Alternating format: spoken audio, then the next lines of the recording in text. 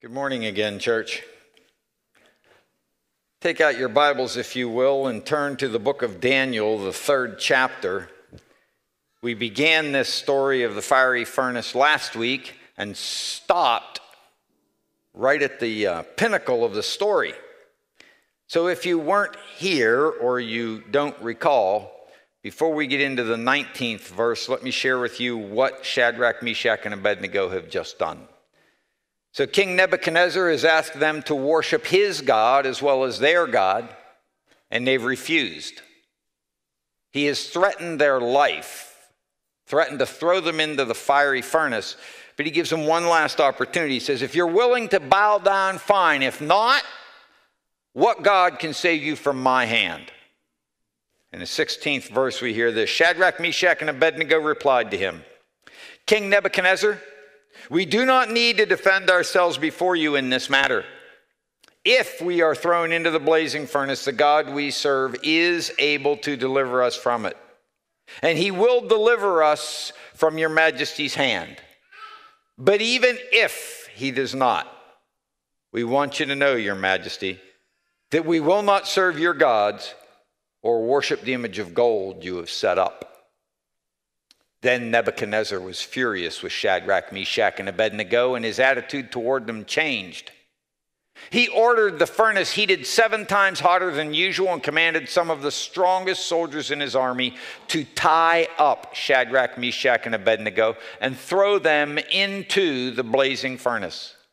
So these men, wearing their robes, trousers, turbans, and other clothes, were bound and thrown into the blazing furnace. The king's command was so urgent and the furnace so hot that the flames of the fire killed the soldiers who took up Shadrach, Meshach, and Abednego, and these 3 men, firmly tied, fell into the blazing furnace. Then King Nebuchadnezzar leapt to his feet in amazement and asked his advisors, weren't there 3 men we tied up and threw into the fire? They replied, certainly, your majesty.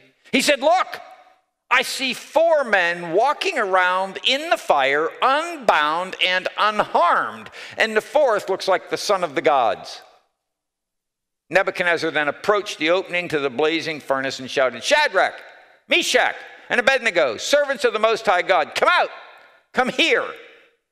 So Shadrach, Meshach, and Abednego came out of the fire, and the satraps, prefects, governors, and royal advisors crowded around them. They saw that the fire had not harmed their bodies, nor was a hair of their heads singed. Their robes were not scorched, and there was no smell of fire on them. Then Nebuchadnezzar said, praise be to the God of Shadrach, Meshach, and Abednego, who has sent his angel and rescued his servants. They trusted in him and defied the king's command and were willing to give up their lives rather than serve or worship any god except their own God. Therefore, I decree that the people of any nation or language who say anything against the God of Shadrach, Meshach, and Abednego be cut into pieces and their houses be turned into piles of rubble. For no other God can save in this way. Then the king promoted Shadrach, Meshach, and Abednego in the province of Babylon. Here ends the reading of God's word. What a story. So this is an image of a Babylonian brick oven. The oven that Shadrach, Meshach, and Abednego were thrown into is probably more like this. They would introduce ore in the top, fuel in the bottom. Shadrach, Meshach, and Abednego would have been thrown in from the top and fallen into the furnace. When it says it was heated 7 times hotter than usual, they had the ability to introduce into the bottom of the furnace pipes connected to large bellows to introduce more oxygen to let the fire get hotter. I may or may not be a pastor who has used a leaf blower to do something similar. It's a lot of fun.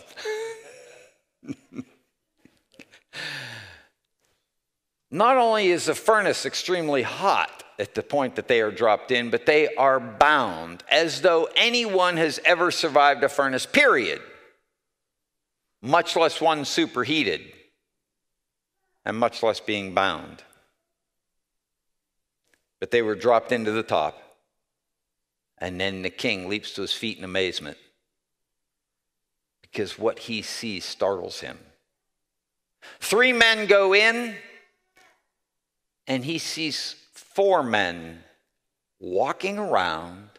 The only thing the fire has done has caused the bindings to go away. They are unbound and unharmed. So he calls them out. And out comes Shadrach, Meshach, and Abednego. In the intertestamental period, the time period between the closing of the Old Testament and the beginning of the New Testament, that 400-year period, there was an event called the Maccabean Revolt. It was an organized Jewish revolt against the Roman rule and the Roman emperor who was torturing Jews. They looked back to this event and found great strength as they were tortured. They believed this event to be an authentic, true event that happened as recorded in the 6th century BC.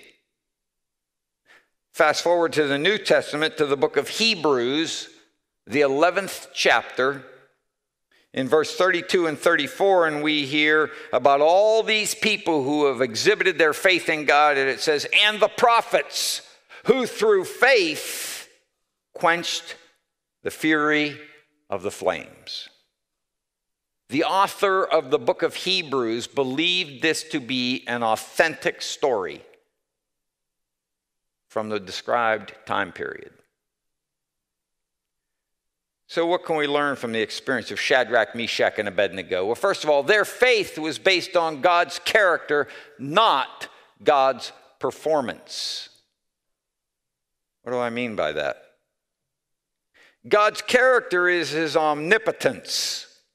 That means all-powerful. His omnipresence means he was everywhere. The fact that he's an all-loving God. You know, you say, well, Pastor, it's easy to trust God when everything's going well. Can I remind you that everything was not going well for Shadrach, Meshach, and Abednego? These 3 are teenagers living in Jerusalem, and God allows their land to be invaded by the Babylonians. They're scooped up, taken from their homes, and hauled off to a foreign country. They are forced for 3 years to learn about Babylonian culture, Babylonian religion, Babylonian language. Their names are changed to honor Babylonian gods, not the one true God, like their names originally were. They are forced to serve the king. Their life has been threatened on multiple times. Once because some seers couldn't translate a dream of Nebuchadnezzar's, and it's only thanks to their friend Daniel that they didn't get killed that time. And now their life is being threatened again because they're being demanded to worship a foreign god. It is not going swimmingly for them. Their life is not firing on all cylinders. And yet, they still have faith in God. Their faith and their obedience is based on God's character. From the time they were very small, they were taught God's word. Deuteronomy 6, 4 and 5, 13 to 17 says this, Hear, O Israel, the Lord our God, the Lord is one. Love the Lord your God with all your heart, with all your soul, and with all your strength. Verse 13, Fear the Lord your God, serve him only, and take your oaths in his name. Do not follow other gods, the gods of the peoples around you. For the Lord your God, who is among you, is a jealous God, and his anger will burn against you, and he will destroy you from the face of the land. Do not put the Lord your God to the test, as did Massah. Be sure to keep the commands of the Lord your God, and the stipulations and decrees he has given you. This was part of the fabric of who these young men were, so that by the time that they are teenagers, it is part and parcel of who they are. And they have no problem having faith and being obedient, even in the face of the chaos that's going on in their life. All they had to do was bow a knee to a stupid statue that meant nothing, and they could have saved their own hides. And yet they say no. Everything else in their life is chaos, but they're still not willing to not trust God, to not have faith in him, to not be obedient to him. And as a result, when they find themselves in a furnace, God is not saying, if you manage to get out of there, let me know and I'll come by. No, he is in the furnace with them. He is in the crisis with them. This is not some weird test. He's right there, walking with them. So what's this have to teach us? Well, like Shadrach, Meshach, and Abednego, we are called to a life of faith and obedience. Not because of what God has done, but because of who God is. He is the one who created us, created all that is around us. He is the one that deserves our praise and our obedience. When life is good and when life is not. Folks, a life without struggle is not known in the biblical record. The biblical record is chock full of lives that include hard times. King David, for all that he was, for the first part of his life, is being pursued by King Saul as he attempts to kill him. He's living in caves. He's on the run. He knew hard times. He lost his firstborn son to death. He understood what it was to have loss. His kids, chaos. If you have children that are kind of out of control, read about David's. You will find someone who has gone down that road as well. You see, life often includes hard times. That doesn't mean you're doing it wrong. I know there are faith perspectives out there that will tell you that. If you're not healthy, wealthy, and wise, it's your fault. You don't have enough faith. That's not what the biblical record says. Shadrach, Meshach, and Abednego were doing it right, and where'd they wind up? In the furnace. It wasn't because of a lack of faith. Life without struggle is not known in the biblical record. And yet, no matter whether it's going wonderfully or poorly, you are never alone. God has placed within us his Holy Spirit. And that Holy Spirit walks with us through all the chaos of life. Joshua 1:5. God says to Joshua, no one will be able to stand against you all the days of your life. As I was with Moses, so I will be with you. I will never leave you nor forsake you. Deuteronomy 31:6. Be strong and courageous. Do not be afraid or terrified because of them, for the Lord your God goes with you. He will never leave you nor forsake you. Hebrews 13:5. Keep your lives free from the love of money and be content with what you have, because God has said, never will I leave you, never will I forsake you. I don't care what you're dealing with. God's there. He is always present. Some of you have relationships that seem so broken they will never, ever get healed. Some of you have no idea how you're going to meet your expenses for the next month. Some of you have lost your job and don't know where you're going to find another one. Some of you have children that are so out of control you're not sure you're ever going to get them back. But you're not there alone.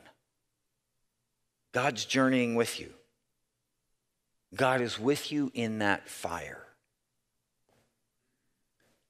There's a song by Hillsong United called Another in the Fire. Listen to these words. There's a grace when the heart is under fire, another way when the walls are closing in, and when I look at the space between where I used to be in this reckoning, I know I will never be alone. There's another in the fire standing next to me. There's another in the waters holding back the sea. And should I ever need reminding of how I've been set free, there's a cross that bears the burden where another died for me. All my debt left for dead beneath the waters. I'm no longer a slave to my sin anymore. And should I fall in the space between what remains of me in this reckoning, either way, I won't bow to the things of this world. And I know I will never be alone. For there's another in the fire standing next to me. There's another in the waters holding back the sea. And should I ever need reminding of how I've been set free, there's a cross that bears the burden where another died for me. And I can see the light in the darkness as the darkness bows to him. I can hear the roar of the heavens as the space between wears thin. I can feel the ground shake beneath us as the prison walls cave in. Nothing stands between us. Nothing stands between us. There is no other name but the name that is Jesus. He who was and still is and will be through it all. So come what may in the space between all the things unseen in this reckoning, I know I will never be alone. There will be another in the fire standing next to me. There will be another in the waters holding back the seas. And should I ever need reminding how good you've been to me, I'll count the joy that comes every battle, because I know that's where you'll be. Every battle, that's where God is. Let me be honest with you. Sometimes we sense him so much better in the midst of the battle than when things are going easy. When things are hard, you sense him, you smell him, you see him, you feel him. I don't know what your battle is today, but I guarantee you one thing, you're not battling alone. He's there. I'll count the joy come every battle, because I know that's where you'll be. He was there with Shadrach, Meshach, and Abednego. He walked them through the fire and brought them out the other side. You may find yourself in the fire this week, but you're not there alone. Let's pray.